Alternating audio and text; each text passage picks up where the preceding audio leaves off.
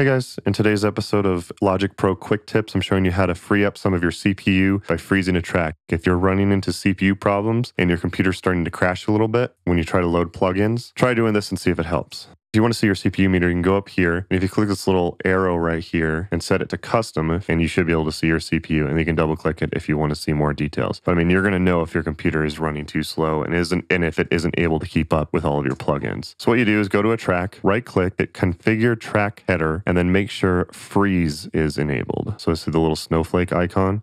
So now what I'm going to do is I'm going to highlight all the tracks that I want to freeze. I'm going to enable them, and then I'm going to hit space. And what it's going to do is going to play through almost like it's bouncing, and it's going to freeze the tracks. If you really want to know what freezing exactly means, this is from the Logic manual. So I'll let you pause it here if you're really interested in reading all the details on that, and I'll link to this down below as well. So essentially what freezing does is it just makes almost like an audio file of exactly what you have. So all the effects, all the plugins that you have, it converts that into an audio file so that it doesn't have to load all of the effects and all the plugins, and therefore saves you some CPU. That's a very basic explanation of what freezing is. Freezing can take a little while depending on how many tracks you have. This one is going to take a while, so I'm going to speed it up. This is a track I'm producing for a client of mine, and there's a lot of stuff going on. I'm going to fast forward it to when it's done. And then what happens after you've frozen it, after it's frozen, you can't edit anything else. So if you try to click one of the plugins, you're going to get an error message.